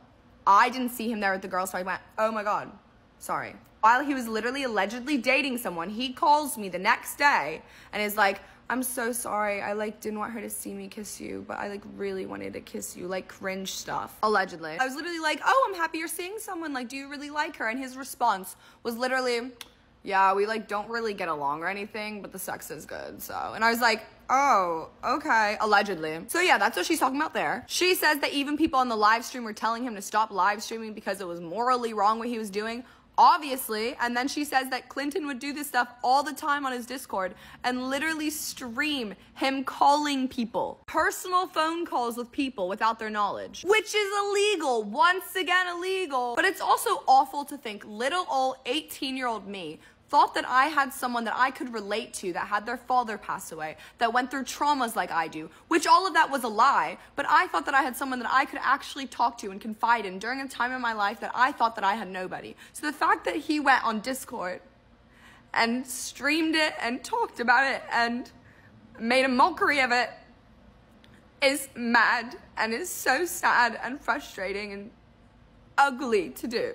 And then she said he'd tell us a lot about you and how you guys used to hook up and had plans or even talked about moving in together in New York, which also isn't true. So how about he can be a pathological liar, allegedly, whatever the hell he can do. He could want attention and seek it however he wants to, but don't disrespect people that have actually gone through shit. Allegedly. Yeah, so I think we can all agree that Clinton Kane sucks. Anyway, I think that's pretty much all we've got for now, which honestly is quite a bit. Yeah, I'm pretty sure this episode's going to be 4 hours already, so I'm just going to end it here and toss back to us. Bye. Okay, so this next topic is surrounding someone by the name of Lilah, who is a trans woman and an influencer that used to, it actually like weirdly ties in, used to be very good friends with Brooke and Tana, but they have recently denounced her. I know there's a lot of drama there. Some are rumors, some are not. Maybe one day we can get into it, but point being, they do not fuck with her anymore. And also, she has been outed for scamming a lot of people. I know I literally just saw one on my For You page where she like scammed someone on Depop for $80. That was a fan of hers. That's the thing. A lot of like, not like thousands of dollars. It's like she said she was going to send someone something. She didn't. She like charged someone for something. She didn't. But that's not even so much. So, I mean, yes, that's a problem, obviously, because you're scamming your fans. But the worst part is she ended up going on the canceled podcast, belittling this fan and being like, fine, have your fucking $80 back. And then allegedly DMing him and being like, take your TikTok down because he was calling her out. It was this whole thing. Whatever. Anyway, lots of drama with this person, but needless to say, the internet doesn't have great things to say about her because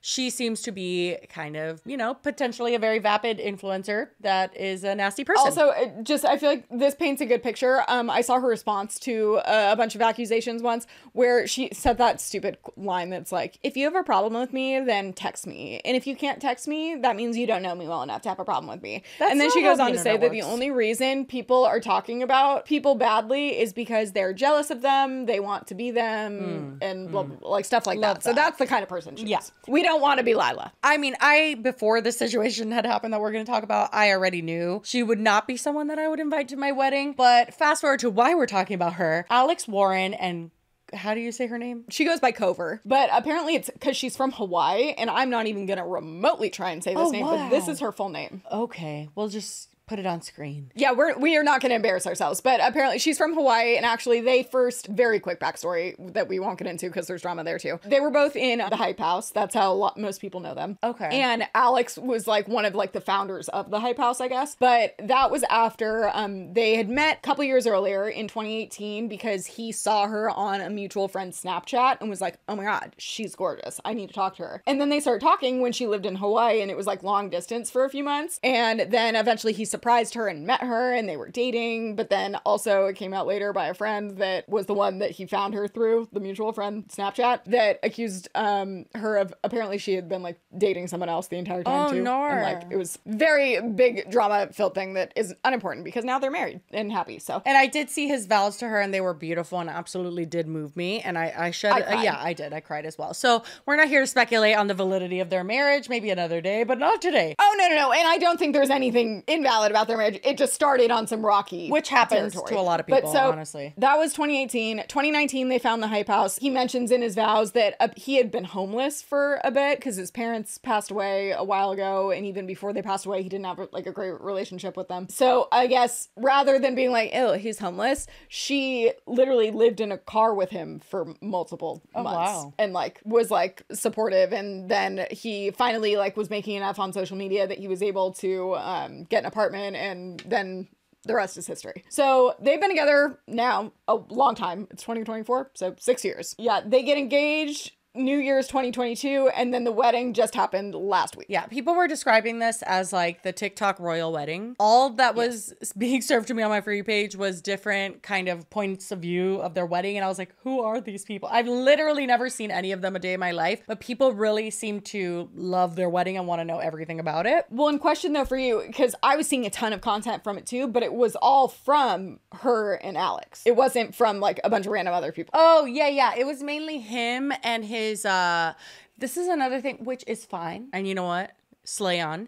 But the majority of what I saw was him promoting his song, very Clinton Kane-esque. Very like every single TikTok was that song, and he released it on their wedding date. And it was, you know, go off, King. Yeah, an interesting choice, maybe you could say, but also like whatever. That's fine. Yeah. I also didn't know he was a musician until like very recently. He's really good. Yeah. No, I think the song's great. It was just like I was being served his song non-fucking stop. So that was the main part of it. But anyway, so I knew the wedding was happening, and then I didn't know when it was happening, but then I found out after because literally it was like wedding content song, Lilah ruined the wedding. Those were like the two separate things I got served. Yeah. Like, circling back to Lilah and why she comes into play here. So apparently their wedding, they had a lot of influencers come, which I noticed James Charles was there, and I was like, fucking A. choice. Can people stop inviting James Charles to places? I heard he did her makeup, which not making it any more reasonable that No, he would why be the there, fuck but, would you have James Charles do your makeup on your wedding day? I can't with that. I'm sorry. Anyway, also Charlie D'Amelio was there, Markel Washington. I don't know who David Kushner is, but apparently he is a musician that was there. And Lilah was there. Yeah.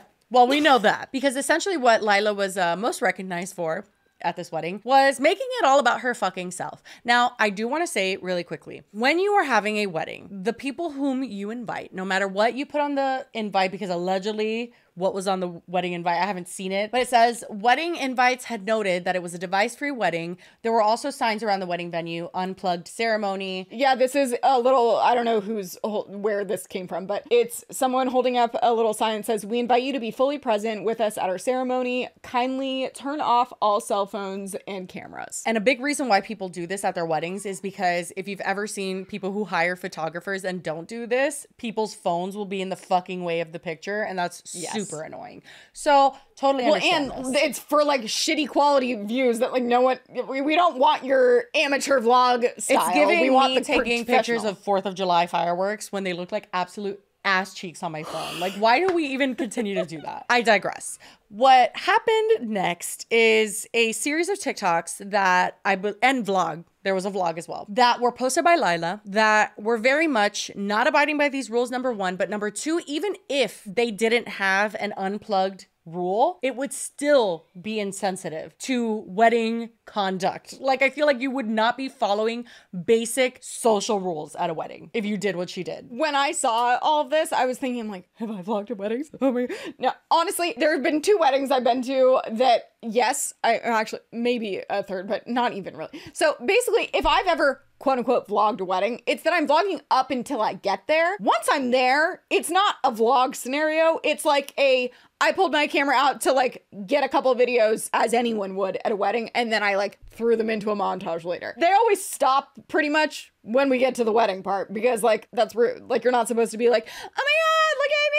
blah, blah, blah. So well, a lot of people, I think their instinct, especially if it's not an unplugged wedding, is to take pictures of like the beautiful views or certain things like that. Or if the bride is already there, you want to take a picture of them. I understand that if they're not like explicitly instructing you to not do that. If I ever saw that it was like, do not take your phones out, that would be a different story. You wouldn't find it within 50 feet. But what people are having the issue with is that Lilah very much said, this wedding is my backdrop, period. Let me say real quick. Like, and she literally got in the middle of the fucking aisle. We'll watch right now. So she has TikTok videos, but then she had a TikTok video, and then she also posted a YouTube vlog, which is now deleted, but there was a sped up version somewhere, and then now we have a not sped up version. We like adjusted the audio a little bit, and I cut off the whole beginning part because it starts with them like going out to like eat and like them driving there. So I just cut the wedding part. So here is her TikTok. And also, I just want to point out that it's not even just that she posted it. It's that she posted this before they posted any footage of their wedding. That was people's biggest quarrel with her. Yeah. She must have posted this at the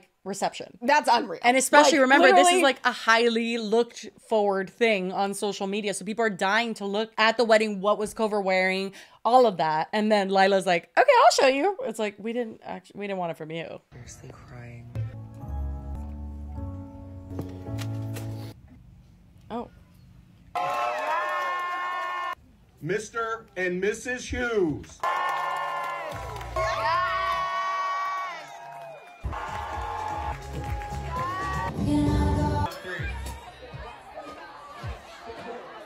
So very short, 22-second TikTok, but here, let's take a look at the vlog that she's shamelessly promoting with this. So it was 2 times speed. I didn't slow it down to completely normal because we still like get to the point, but I made it so the audio pitch should be okay. Yeah. So this is where like they showed like them getting in the car, driving there. It's her and someone named Stassi, not like Stassi, the one Kylie Jenner's friend is. Yeah, but some other person named Stassi, who also has gotten a lot of shit because she also posted stuff on TikTok that was before anyone else had. Our wedding vlog. We made it. Mechanical weddings like that. I'm seriously crying.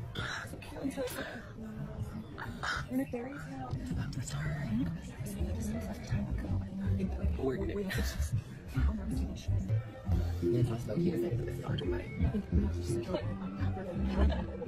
Can't even hear what they're saying.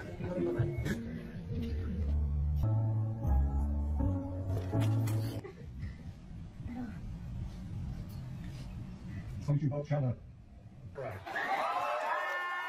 Mr. and Mrs. Hughes. Oh, wow. It would have taken my Chinese right there. Oh, okay, wrong. So I had to switch shoes because I could have won. I'm a girl. They don't call her Saucy Bell Pink. They call her Saucy Bell Pink. They call me Saucy Bell Pink. They fucking drop down left side. That's what they call me. Is she sitting with her in a...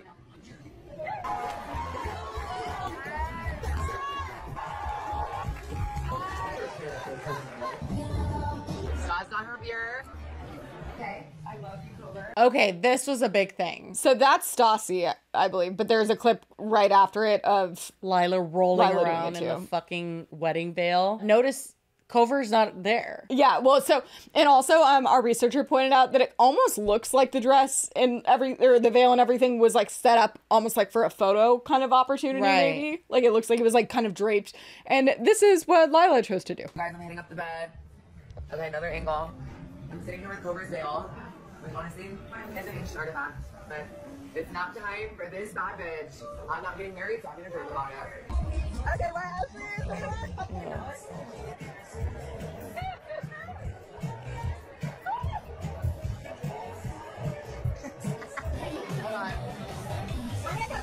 Basically, that's pretty much it. Shows like them dancing at the wedding, whatever. Also, crucial note, she showed a lot of like walking down the aisle, like moments that were very like special. I'm sure that Kouvr and Alex probably would have been the ones to want to post about. However, I will say, if you are going to be, and I'm not saying they deserved that, I want to be very clear, but if you are friends with vapid ass influencers such as Lilah and James Charles, who's not just vapid, but he's a alleged P word, not alleged because we've seen everything. It's also notable to point out that like James and like Charli D'Amelio, like they're bigger influencers. Like Lilah doesn't have that many followers. Well, that's why she was posting it, to try to gain something off of this, because people were looking like, so it wasn't even just like you invited influencers, what do you expect? It's like, no, you invited influencers like Lilah. Yes, I think that them inviting Lilah and them inviting James Charles are problematic for separate reasons, for sure.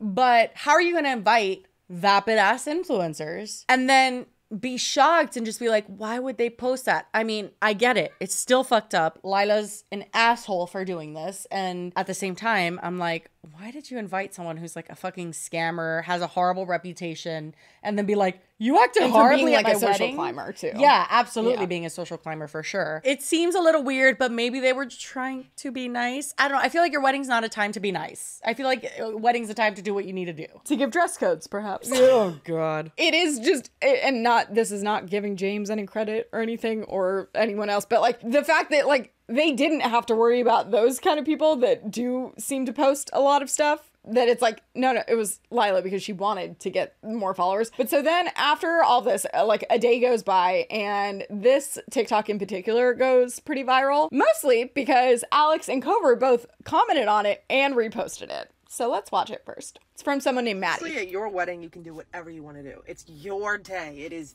about you. You can invite who you want. They can do whatever they want as long as you're okay with that sort of behavior. My girlfriend said this yesterday and I fully stand by it. If somebody makes a vlog about my wedding, like a YouTube vlog about my wedding, why would you do that? It's a wedding.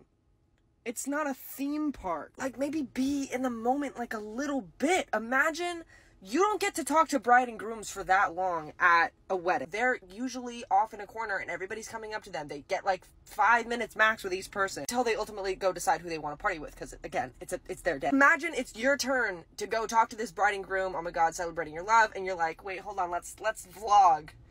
Let's vlog! I genuinely I've been seeing way too many vlogs of Alex and Kouvr's wedding. Happy for you. Marriage is beautiful. The vows, I cried. Me and my girlfriend both sobbed like little bitches. But vlogging is crazy. Like, I could be wrong. I could be totally wrong. And you could be okay with people vlogging at your wedding. Am I wrong? So Alex comments on this. This is a very valid, all caps, take with a wide-eyed emoji. That has 224,000 likes. And then Kouvr commented, period, with 224,000 likes too, basically. So it seems like they agree. And I think it's wild to have done that when, again, it's not like, oh, we assumed you wouldn't do it. No, it's like they explicitly asked people not to do it. Right. And they did. That's where I draw the line, because it's like, yes, they're influencers, and it's kind of, why would you invite Lilah to begin with? But if you have signs fucking everywhere explicitly being like, be a normal human, put away your phone, we're getting married, and you don't do it, you're just a fucking asshole, period. And then you post before they do? Yeah.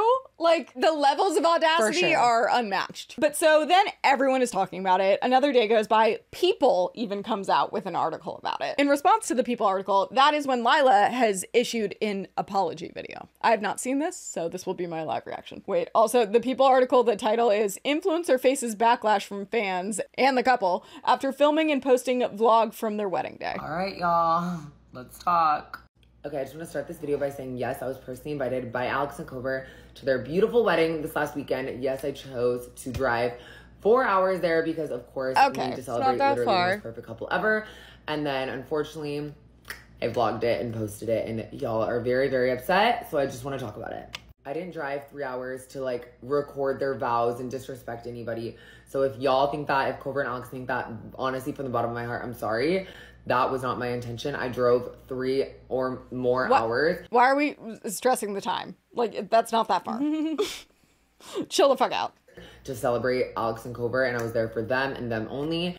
And you guys know me, I will literally vlog my experience at Starbucks or like LAX. That doesn't excuse it. What the fuck? This wasn't a Starbucks, you bitch. Like, are you kidding? Genuinely from the bottom of my heart, I'm sorry if I offended anybody with this video, with any of my content. I thought that cute little VHS video of like literally the most beautiful wedding ever would make people so happy. That's my way of showing my love and affection, honestly, is editing, creating content, my experiences, doing things with people that— Girl, you rolling around in her veil and like showing you and like your friend like spinning around. Like, this was not like a video for them. No, like, at all. To even insinuate that it was like a gift, kind of. It didn't like, show it, I don't think. It was kind of freezing, so maybe it did show it, but like she's literally standing in the middle of the aisle just like looking over her shoulder. Like it was all so performative. You cannot say you were just trying to show how beautiful it was. You were trying to show how beautiful you were. And also, I don't think people are saying you only went to vlog. You just took advantage of the fact that you could make content out of it. It is so offensive to the whole world and the millions of people telling me to kill myself online right now, but there's no influencer wedding rule book. Honestly, there was no signs. No one said it was unplugged. Multiple people asked multiple people in the wedding party, can I post? Is it okay if I post? Everybody said yes. There was multiple other content creators posting. I know you guys saw it. And there was also 40 rows of social media content creator people all taking content. So I never got an impression. I never got word from anybody. There was never a speech made. I'm sorry, and I just was not aware of that. But I do have to say, it is very, very, very, very tragic that people, you guys, millions of people, can't understand that my way of showing gratitude and love for anybody is showing my experiences. Oh, fuck off with that. This is not an apology. No, and I don't know how close she is to Kouvr and Alex, but why the fuck did she get invited? And if there really was so many rows of influencers, which honestly, it did look like that, why? I'm sorry, but I refuse to believe that 50 influencers are the closest people to you in your life. And if so, I have questions because I have so much experience. I mean, they were in the hype house. Exactly. It's not that you deserved that, but it also seems insane that they didn't think this would happen by inviting someone like Lilah. It's like, I've been doing this shit for so long on the internet. Keep your influencer circle almost like you need a microscope to see it, because the more influencers you invite into your life, the more drama, social climbing, all of that shit you invite into your life. And the fact that you would have them on the most special day of your life, it's like, why did you do it? I still think they're a great couple. I still think they deserved a beautiful day. If that is true what she's saying, which it could be a lie, she's a fucking scammer, it's just weird. It's like, why have so many influencers there? I agree, all of it's a little weird. Not like, what did you expect? But also like, maybe if you didn't want that, you should have been like a little more clear. It does seem like they did have like it posted places though, so like I think she's kind of being a little dishonest about that, or just was clueless. But True, also yeah. her framing this is like basically this was like her wedding gift and she just wanted to show them she cared. Bullshit! It's mostly you at the wedding. Nobody wants a vlog as a wedding gift. Like, are you joking? I didn't really vlog at Jocelyn's wedding. I filmed like a couple clips that then I included in my blog that was leading up to Jocelyn's wedding, which at the end of the video, I go watch Jocelyn's video about her wedding, which then I edited for her and spent a ton of time because that was one of my gifts to them is like, yes, absolutely, I will edit this for you with the professional footage that they had captured. Her vlog, what we just watched, that was you being like, that's how I show I care. Are you fucking kidding? The zoom in of her crying is diabolical. That was just for them though, Jesse. That's just always how I've been. I've always been like into my Snapchat. I've always had my big ass iPad in 7th grade. Obviously, when you're invited to a wedding, people know your personality. I was personally invited. I was not a +1. Something I'll never apologize for is being myself. And if I offended anybody by doing that, I'm so sorry. I don't think the millions of people online right now should be worrying about me attending someone's wedding that y'all don't know, bullying me, aka someone you still don't know. But worry about the like 350 anti-trans laws that are being passed. Oh, fuck off with that. I'm not even gonna finish this. Like, are you kidding? Wow, that was quite the turnaround, I must say. That was pretty wild. That was a choice. I've heard this said of her, which is interesting that she tied this into anti-trans laws, because I have heard it said of her that when she does heinous shit on the internet, she always points to people like, oh, you're transphobic. Oh, you're just doing this because you're against trans people. And even allegedly, I'm pretty sure that that's what, I mean, I know that that's what people are at least saying, had to do with why her and Tana and Brooke had falling out is because she did something and then like threw that into it and had Tana defend her when then that wasn't the case. Yeah. I mean, you can be trans and then also just be a bad person and people can call that out. In this scenario, you were dead wrong. Regardless of if there was other influencers doing it, they're wrong as well. Yep. We can also say that. But if there were signs posted and you knew, like, I mean, come on. Nobody gives a shit if you vlog. That's not a gift to anyone but yourself. You're the one monetizing off of it. You know damn well people were looking forward to that wedding. You knew they wanted the POVs. And you gave it to them. And that's what you wanted. You wanted people to be able to see it on your page first. And there's no excuse around it. The fact that she tied it into anti-trans laws that was crazy. Yeah. And I just, the fact that she even ends it also with like, I'm not going to apologize for being myself. But being yourself is being like a vapid ass influencer. Exactly. I'm like, maybe you should apologize for that though. Absolutely. The only good way to address this would be to sit down and be like, dude, I completely like got wrapped up in the moment and like lost my sight of like, this is two people getting married. I was super excited about it. Like I knew everyone else was, and I just like got carried away and I shouldn't have posted. No, that's not what she says. She says it was like her this gift is my to gift to you. Like fuck off with that. Yeah. All in all, we do not like Lilah Gibney, from what I can tell. Seems like not someone that I would ever invite to my home, my wedding, birth of my child. None of the above. She doesn't seem like she's gonna be your rock, if you know what I mean. The rolling around the veil is what pissed me off the most. I'm like, you guys are wearing makeup. Like, are you probably wearing like that shimmer you put on your fucking body? You're rolling all over it. Get the fuck off. I just couldn't get over the fact that she posted before them. Yeah, I can't. I know that they were in the hype house, but guys, you got to move past that. Now you're and also quick note. Apparently, Lilah was in Team 10 and got kicked out. So it all kind of matches up.